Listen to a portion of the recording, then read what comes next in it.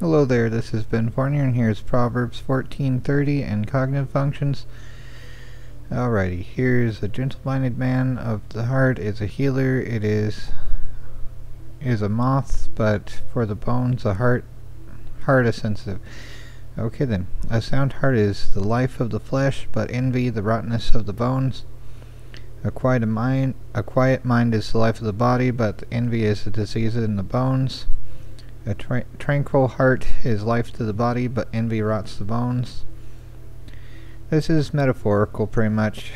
So NI probably, maybe NI hero and FE parent. So INFJ probably. Yeah, can be annoying when it's like,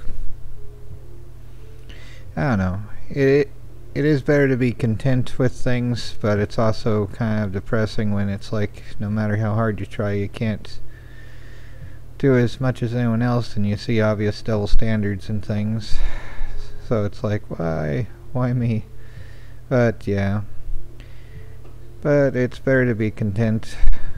But others can mistake contention with complacency and then nag at you to try to do as much as possible for them, or otherwise make better use of yourself as a robot in their system. But yeah, it is better not to be envious. Anyway, take care everyone, and try not to go crazy.